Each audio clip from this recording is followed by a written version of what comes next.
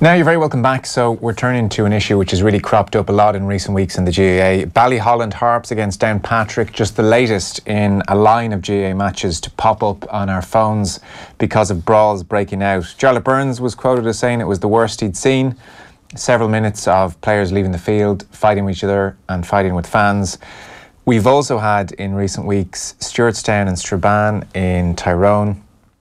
We've had Slough-Neil against Ballindarry a few weeks ago as well, and footage has also emerged in recent weeks of referees being assaulted after a game. Over the summer there was Armagh Tyrone under-20s as well. We have Declan Bogue from the Belfast Telegraph with us, and Enda McGinley as well, three-time All-Ireland winner with Tyrone, and on the GAA's Medical Scientific Welfare Committee. I mentioned the Slough-Neil Ballindarry game just to give you a sense. We're not going to play the video, but even just, I suppose, the anger and the histrionics in the crowd, and the players were right near the crowd. So here's just a sense of how the thing went down. What are you doing? He's standing looking at them. I'm videoing all.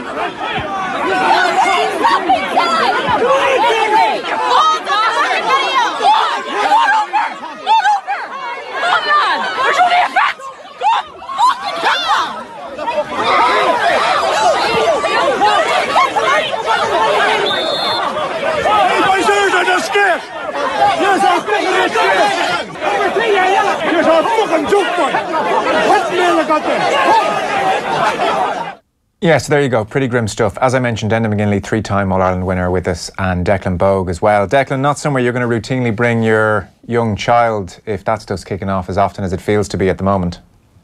No, definitely not. In fact, I was having this conversation with Andy yesterday, and I deliberately sort of went to players of the last decade that I admired for their courage and for, like, you know, their tough, durable characters. That included Enda and Marty McGrath and Stevie McDonald. And no one can call any of them shrinking violets.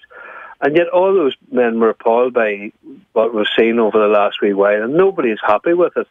And you can't say that it's in any way indicative of hard man culture or anything like this. This is nasty. This is horrible.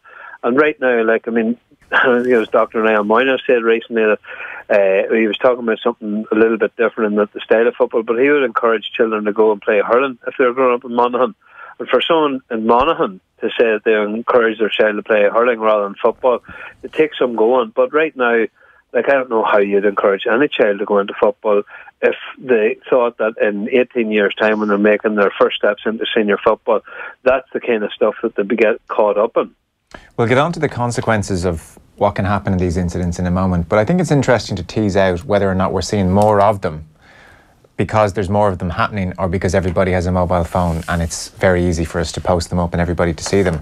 Like, I was just looking back, and Colin Keys had a piece in 2013 where he was reflecting at that stage on the previous number of years, and you know, he was jogging my memory of a number of incidents. Like 2007 was a really bad year. There were a spate of flash points.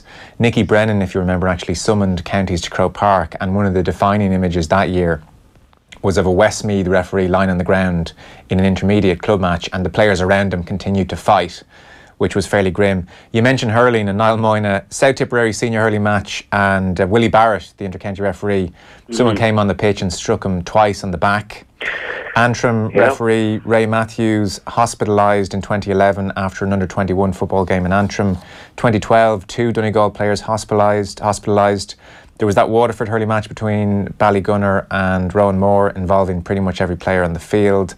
So, Enda, it's happening for sure, and we're seeing a spate of them at the moment, but I wonder, is it happening more regularly than at any stage over the last 20, 30 years? I suspect it may not be happening more regularly. Yeah, I would fully believe that it's not happening more regularly, but I'm not sure how relevant that is to the conversation. Things happened in the past that we now don't accept anymore. Drink driving happened in the past; it was accepted. We don't accept that as socially acceptable now. Teachers used to be allowed to hit children in the past; that was normal. It is definitely not acceptable now. So what counted as okay in the GAA in the past doesn't mean it is okay now. Undoubtedly, the advent of social media, particularly WhatsApp, and its ability to just send things viral, like these things are hitting the front line of national media outlets before the players are home. Yeah, that's how widespread it's going, and it is people are drawn to negative type things, unfortunately, and dramatic type things and sensationalist type things. You can't get anything more than that than a fight on video. So it is just clickbait heaven if and we are very much living in that era. So these things go widespread and paint a very skewed picture. And I've come across plenty, and some people have said to me, we shouldn't be talking about this, we shouldn't, or criticising the people videoing the incidences, criticising the people talking about it as if we shouldn't be. That's all well and good, but this country above all else knows that if we brush things under the carpet and ignore them and pretend that they're not happening, that does not do the situation any good at all. And I think we have to be big enough to address it. These are a minority thing. Like I would say there's 100 club games happened, say last weekend in Ulster. Everybody at them games carried mobile phones. Everybody at them games were able to video clip thing. There was only one clip came up.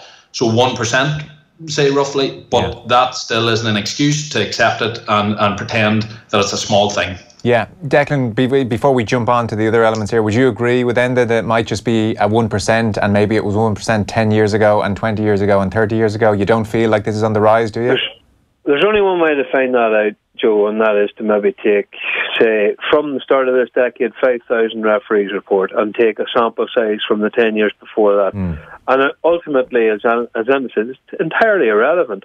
And as a matter of fact, the fact that these things are popping up into people's WhatsApps on a Sunday evening or Saturday evening makes it all the more important that we do clamp down on it. Because if something happened between Ballyholland and Downpatrick 10 years ago, it was never heard of. Nobody in Fermanagh heard of it. Nobody in Cavan heard of it.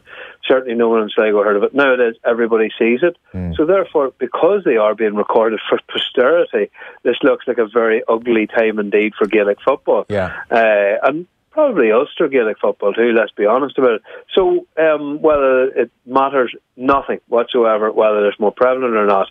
And look, there's good reasons for all this happening.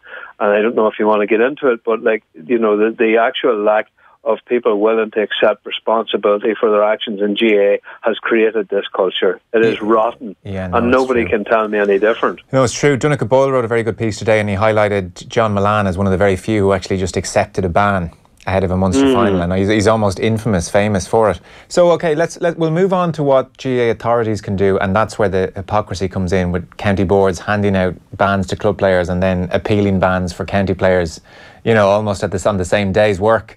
So you say there, Enda, interestingly, that corporal punishment, drink driving, these things were okay once upon a time, and now they're not okay.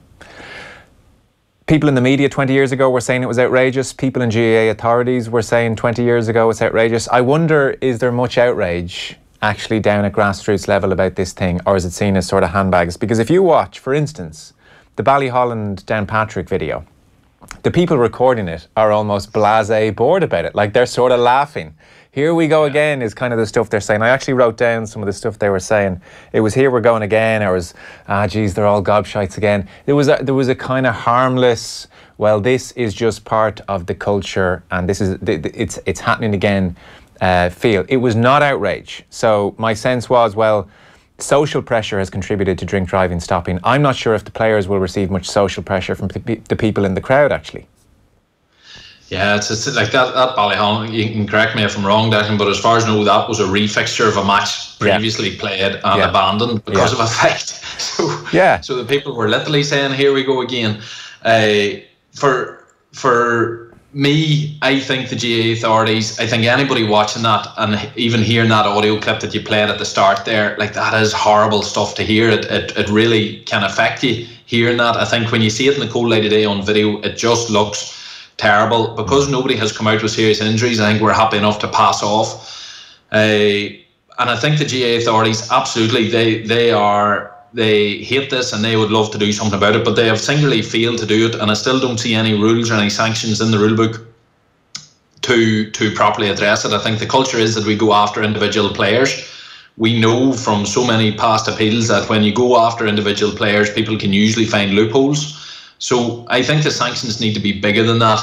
And then the other problem is that if some county board somewhere wants to go on a solo run and make a big statement and make a dramatic sanction, well, then the clubs equally can sort of fight against that because it's without precedent, if you know what I mean. So I think this has to be led. Often Central says that this is a county board matters. I think centrally the GAA need to take this on, bring out new sanctions that are more black and white, that you are chucked out of that competition if you're involved in a mass brawl, or if you're the instigator or sort of the main proponent in a mass brawl, then you're out of that competition. Yes, as we've seen in that Ballyholland down Patrick, there was players standing back, not running in. So all players are not the same sinners, but the only thing I think will make people stand up and count or stand up and take notice is big sanctions being put straight out of a competition. Declan, do you want to come in on what you'd like to see happen? I'd like to see people take them. I'd like to see a complete change of attitude. I mean, I just don't understand, say, for example, how a county board like Armagh could stand over appealing the suspensions that arose out of their game with Tyrone under-20s. These are children, like under-20s. No matter what you think about how big a man you are or what you can bench press, the height of summer, the truth was there was a crowd of children that were fighting on a pitch, and the substitute bench emptied. The people who were there steering the game completely lost control, and then Armagh County Board then decided they were going to appeal it, and their manager Peter McDonald, who's a teacher, should have more wit about him, but he raged against all these suspensions handed down against lads that were caught on camera fighting and punching. I mean, you've got right now, you will have seen another clip of a guy in Derry who ran up and hit a referee, and he has been handed down.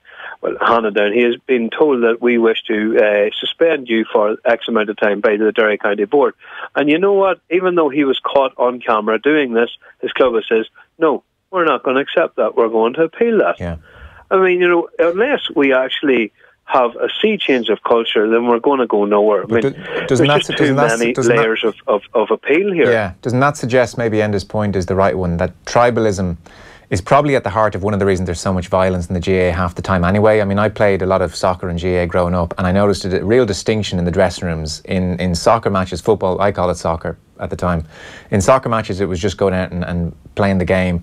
In GAA, it was parish against parish, it was family against family, it was doing it for the parish, and all this kind of tribalism. That feeds into what we're seeing at county boards, Declan. So I would put it to you that if we haven't seen an attitude shift yet, we might just have to, as Enda is saying, take this out of the hands of county boards and do this thing centrally and properly. Because we talk about it in GAA as if it's an unfixable problem, and yet sports like rugby, GAA is a physical sport, it happens. Sports like rugby got serious about it, did it very quickly, and it is sorted out. And so, Declan, you're calling for the attitude change. That's never going to happen. People are too self-centred and too self-serving. Yeah, you're right, Joe. I take back everything I said. But Enda's right. It's something I was advocating for in a column tomorrow, is that, perhaps there's a different way. There are a certain amount of people, there are tons of people who are employed professionally in the GAA who would have time. I mean, there's no problem setting up a disciplinary boundary at central level, and you could staff it with 10 people and they could review all the video clips, because most clubs now all videotape their games, and all the county boards have the stipulation that as long as we can access it at any time. So if you take the power out of the county board's hands and you impose suspension centrally, there will be a route for appeal, as there should be, but it'll cut down on that thing of just the blatant hypocrisy of county boards appealing and then also imposing discipline on clubs. Yeah. I think the other thing in terms of culturally, for me, yes, there was that under-20 incident between Tyrone and Armagh, but by far and away this is primarily a club issue. I think, and it hits on a point you mentioned, Joe, club, it is very, very personal. In them dressing rooms, it is very personal. That's what makes it what it is. Like, I've seen a load of club football this last sort of 6 weeks, and what it does for communities, what it means to the teams, it is just absolutely phenomenal, and that's why it's so good. That's why we're so proud of it. Yeah. But equally, when that goes too far, there is problems. Like, and when we talk about culture, this is a club thing. The CPA, for me, has been exceptionally silent on this as well. And if the CPA, if there was club games being cancelled, the CPA would be out saying we're putting at risk the club game. Well, they're not exactly been coming forward too much and representing their members in terms of this, which for me is a bigger problem within the club game than the county game. And we are all so proud of our club game, but if there's a problem in it, there's no point ignoring it. We'll have to address it and try to see if we can get that balance between the manly, spirited, pride in the jersey, club football, which is the bedrock and which we all love. But from this, it is essentially hooliganism is what it is. Like, and we seen, unfortunately, what happened to the likes of Sean Cox, the Liverpool fan. We all know how we reacted when we heard that story. We thought that's just thugs, that's hooliganism. That is what is happening on the pitches whenever these rows break out. Yes, it is a tiny, tiny minority of games that goes to this level.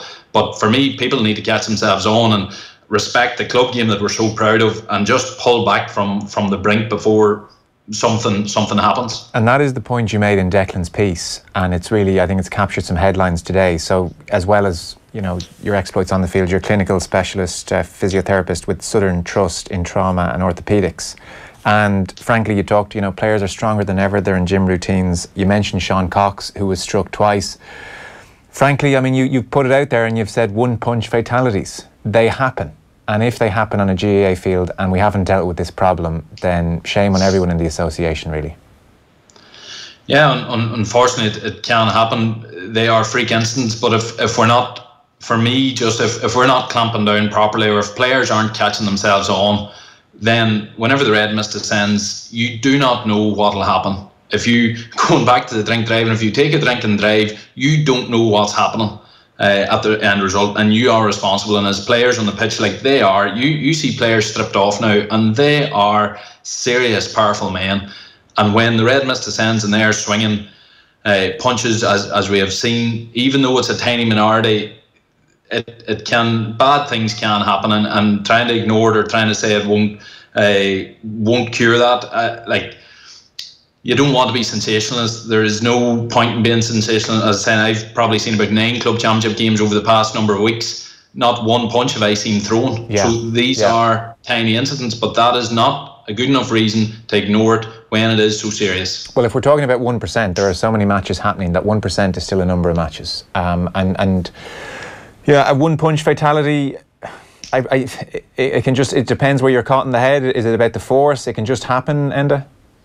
Yeah, I don't understand them fully, but yes, the skull obviously has its number of weak points, but you also don't know a person's previous medical history. You don't know the condition of that person's blood vessels within their brain or within their neck, so you don't know when you're unleashing that punch if you're doing it with venom. And as I was saying to Declan, like, there's no point trying to say us in the past were never involved in rows. Of course we're involved in rows, and I was involved in rows too, and you sort of were throwing a few punches, but for me there was always a difference between the venom you were throwing. You were throwing a punch and there was as much trying to stand up for yourself and sort of put manners on a fella, but there's a difference in the venom that you can throw a punch. And if you throw a punch with power, particularly, as I say, with the condition of the modern footballers, you can do untold damage. And as I say, ignorance or culture or luck. I was just caught in the middle of it, or the red mist had descended. None of them are excuses if something did happen. Yeah. Declan, I mentioned 2007 and Nicky Brennan summoning counties and talking to them about a spate of flashpoints at that stage. We're now another 10, 11, 12 years on. Are we finally ready to kind of move with the times here and really stamp this thing out, or will we, I don't know, muddle along and a few years go by and suddenly there's a raft of videos again and we get you two on to say here we are again?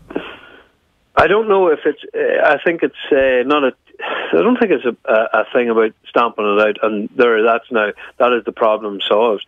I think this is something that the GAA need to be eternally vigilant about, and they need regular seminars with county boards maybe every 6 months to review how many incidents are in referees' reports, how they can diminish the numbers, how they can work on getting that. I mean, I was at the Monaghan County final there on Sunday, and it brought to mind something that Marty McGrath said about this culture, is that he said when you started playing football, you were able to go in hard and fair, and there was an awful lot of physical contact, and referees let it go, and that, in some ways, that allowed you an expression of the physical sense of all this passion that we have for our clubs, right? But nowadays, an awful lot of that is taken out, that if you go in hard and fair, there'll be someone will be crying for a free, and the tension builds and builds throughout the game.